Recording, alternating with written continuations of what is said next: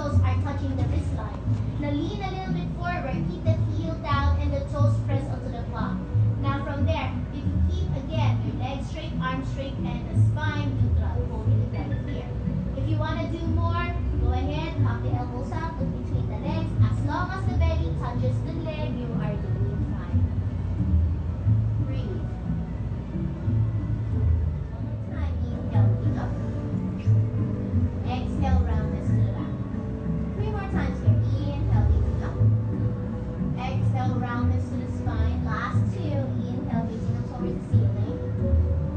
Exhale, roundness to the back. Final 1. Inhale, lifting up. Exhale, roundness to the spine. Inhale, easing forward from here. Tuck the toes under, shifting to and back. Downward facing dog. Now from here, start to slowly pedal your feet. Right and left and right and left into the hamstrings. Press a lot of weight on your heel before you switch to the opposite side. Nice and press. Good. Now you want to pause here and shift the hips up and back. And stay on your down dog for 5 long breaths. Now, if the heels do not touch the floor, it is okay. It can get there one day. Don't worry about it. But you want to try to continue pressing down through the heel. So maybe later on in class, it might get there.